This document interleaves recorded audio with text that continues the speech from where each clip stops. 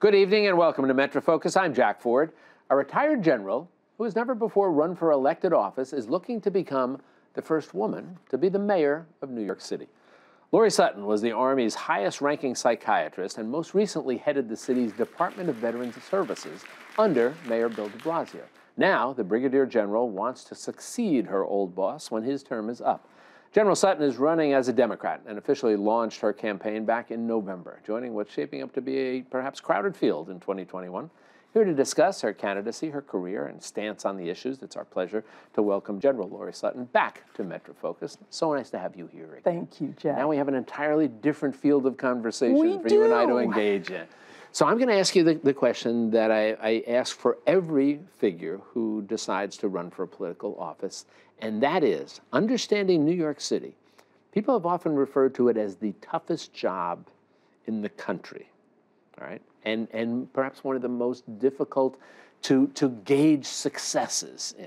Right? With that as a preamble, why do you want to be mayor? I'll tell you, Jack, I love our city. And I see things that need to be turned around. I think that politics, as usual, has really run its course. We're seeing that at the national level. We're seeing it here. I firmly believe that as New York City goes, so goes much of our nation. As our nation goes, so goes much of our world.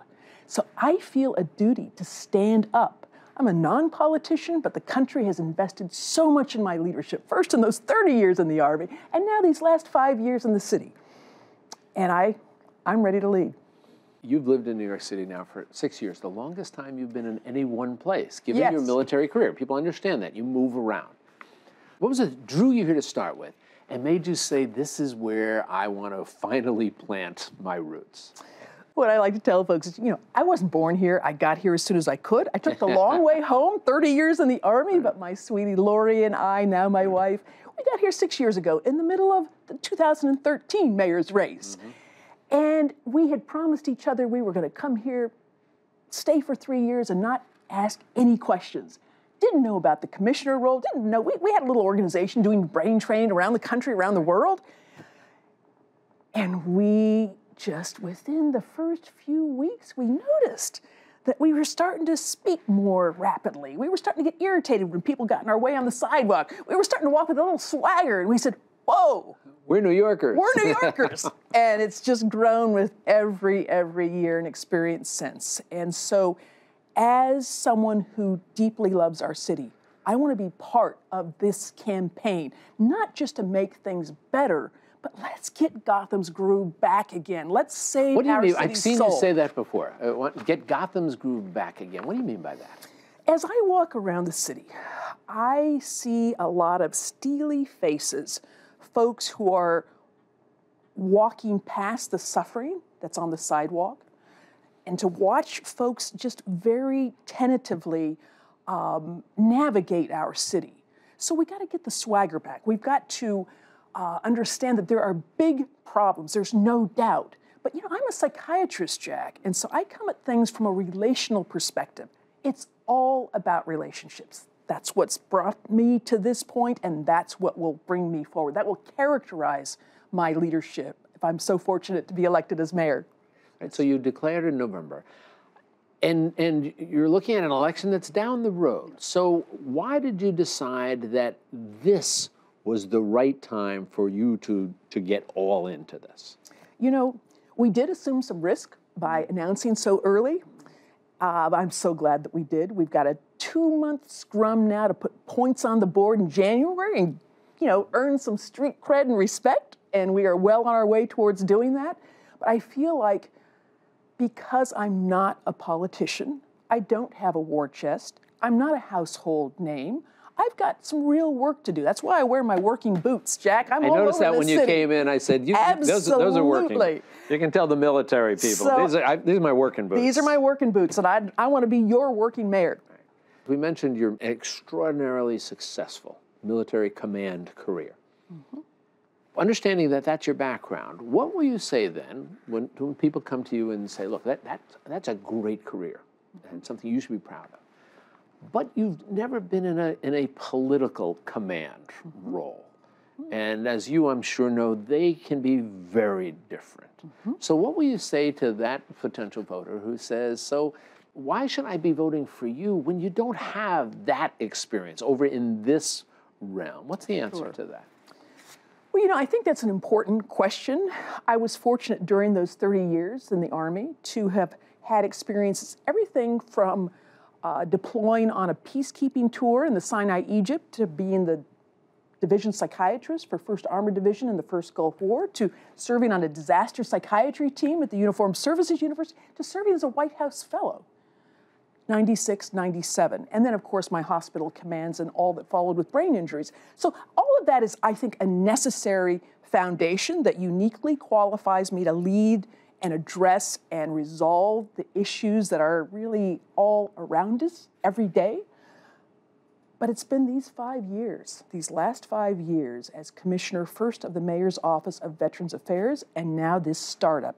We became the first city in the country to start up our own municipal agency.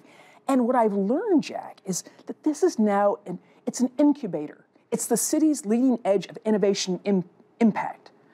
We can take the most vexing challenges facing our city, like homelessness, and by setting up the systems and the partnerships and the policies and programs that work for veterans and their families, it not only brings the entire political spectrum together, but then we can scale those innovations for the greater good. And there's issue after issue. You know, veterans' issues are New Yorkers' issues, are veterans' issues. So these last 5 years, I have been able to immerse myself in issues across the entire policy and programmatic space. What would you see as the most significant, the priority challenges for you were you to become mayor? Well, certainly. Let's start with homelessness. I think it's so important for us to take a systems perspective. Think about this issue maybe as a balloon.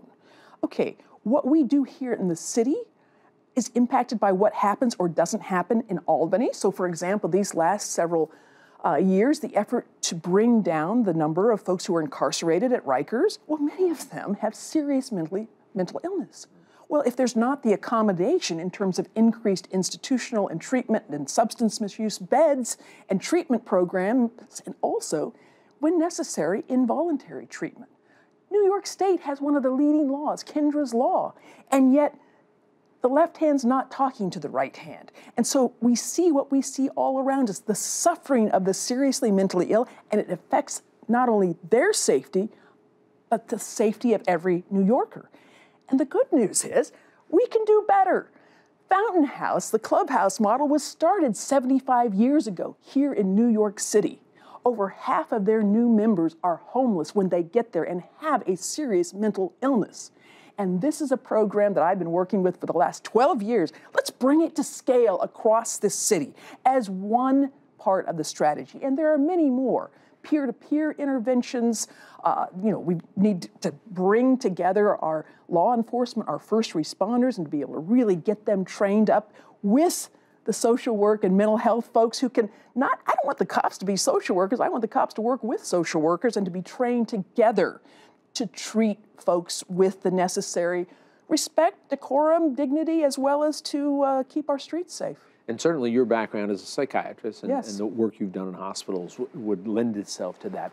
I'm always struck by the other aspect of the homelessness problem here, and that is the significant number of working homeless. Yes. These are people who are not under the cloud of mental illness, but they're out there, they're working, and it seems to underscore the issues of living wage, how the economy is, Yes. affordable housing. Yes. So what do we do, and what do you do? What does General Sutton do as Mayor Sutton for that? So here's what I've learned from our experience the last 5 years working with veteran homelessness. Homelessness across the board in the city has gotten worse. The one bright spot is veterans homelessness. We've decreased it by 90%. The number of veterans on the street decreased by 97%, and that's by the federal numbers. That's not just us touting numbers. It's the federal numbers. Now, what we've learned that every homeless person has a different story, but you can think of them, I think of them in 3 different categories. There are the enduringly homeless, those who are very seriously mentally ill. They need to be in supportive housing. They can go to Fountain House. They can be productive members of our community and out of our subways and off of our sidewalks. And they have a particular set of needs. And we know what to do. We need to do more of it. Then there are the economically homeless. And these are the ones, as you said, people who are working hard, full-time, but they just can't make the market rate. So yes, let's give them subsidies to help them take care of their families, but then let's also help them invest in their futures, vocational and educational work to improve their career prospects. That's what they want. They're proud. They want to raise their families, but it's tough in this city. The third group is the episodically homeless. These are folks who have a sudden event. Maybe it's a heart attack, they've lost a job, they've gone through a divorce, they were doing just fine, and now they're at risk. We've got to intervene early and make sure we help them get back on track. Those are the kinds of things that I've learned these last 5 years, and I'm eager to apply to the greater good. You know, we talked about if you're elected, you'll be first woman mayor of New York City. We also mentioned the first openly gay mayor of New York City. Neither of those things seem to be headlines. Maybe 10 years ago, they would have been sort of flashing lights, but now it's just sort of as part of the description of you and the job. What does that say, do you think, about where we are now and the progress we've made? You know, I have to tell you, it's been huge progress.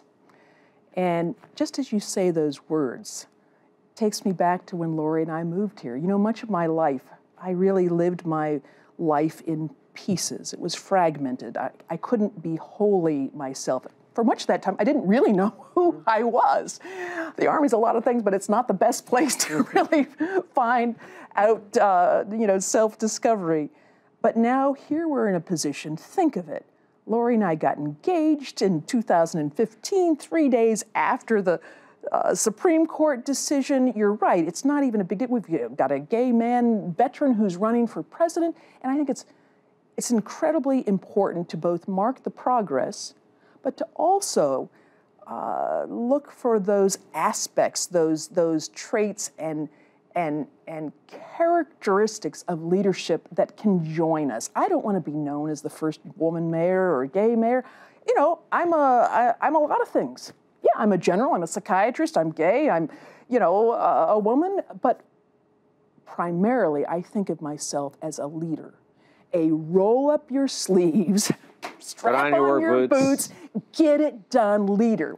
Less talk, more action. That's what I'm all about. All right. Well, as I said, we look forward to getting you back in here. We can talk some more about all these issues. It's a big city that has a lot of challenges, so we'll get to all of them. General, it's always good to see you. Thank you. You be well.